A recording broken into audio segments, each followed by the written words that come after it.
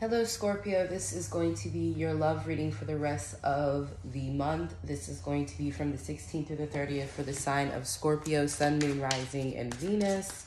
Of course, this can be for tropical astrology, and if you are a Western astrology Scorpio, happy birthday during this time.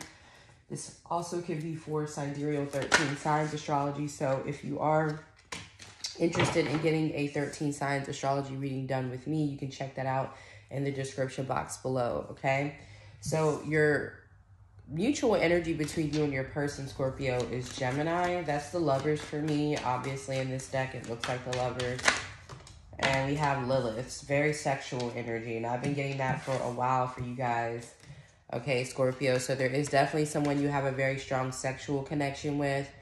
I feel like there is love between the two of you, but the relationship isn't as solid as you would like it to be.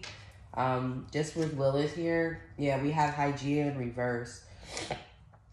So I feel like someone may have recently came back into your life, or you may have recently reconnected with somebody. If not, that feels like it's going to be happening soon. If you've been in like a hermit mode with somebody, you haven't been talking to them, I feel like you guys are going to start communicating again, especially with the third house at the bottom of the deck. So let's see. What is going on for Scorpio's person? Let's see. We have the Six of Cups. That's literally Sun and Scorpio. So you could be dealing with another Scorpio.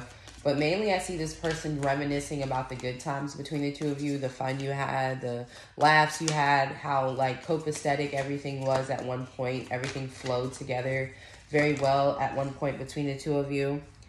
Yeah, we have the Ace of Swords here. This person definitely feels like they have something to say. So again, if you haven't communicated with somebody, they will be reaching out to you very soon. Let me move the cards so you guys can see them. There we go. You're the first reading of the morning. So, yeah, this person feels like they have something to say. They've been doing a lot of thinking. This is somebody who, like, thought back about the past and how good things were between the two of you, especially with the Six of Cups being the card of pleasure. So, nostalgia and pleasure definitely is a factor here.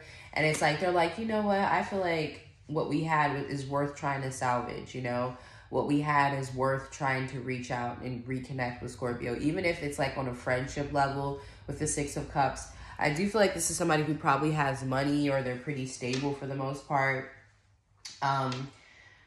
It could be someone who's trying to get a divorce. I'm not really getting that automatically, but with the Lovers card, it could talk about there being a third party.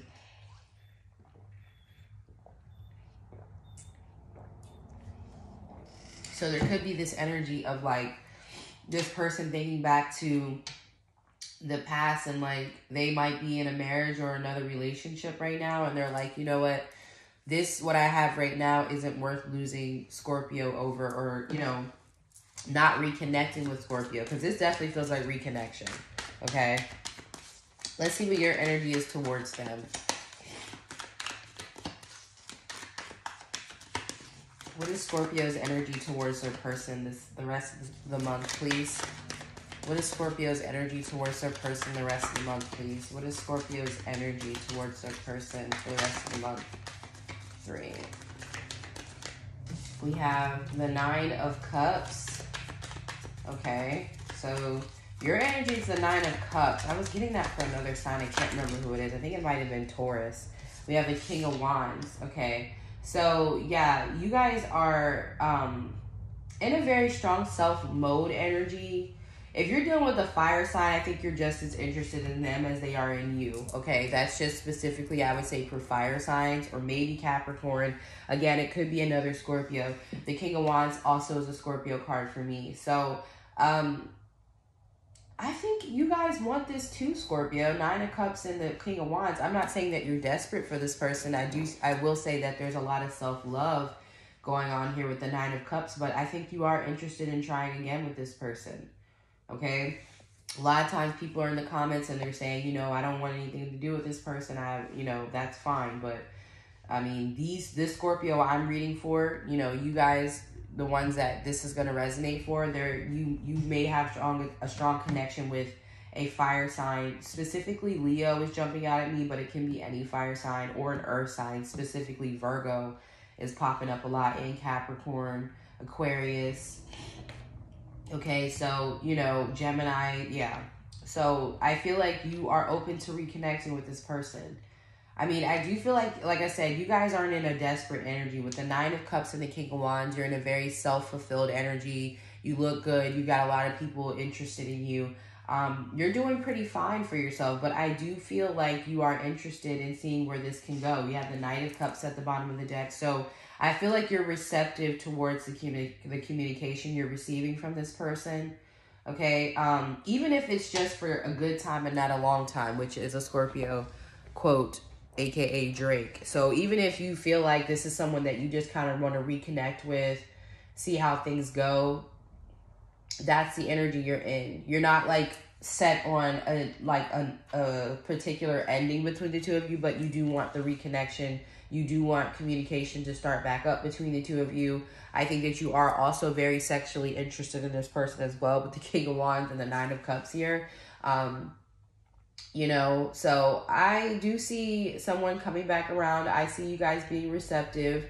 I do feel like you are feeling yourself, Scorpio. You're in your power. So if this person maybe if this person caused some issues with you in the past, I don't really feel like they're going to be able to do that.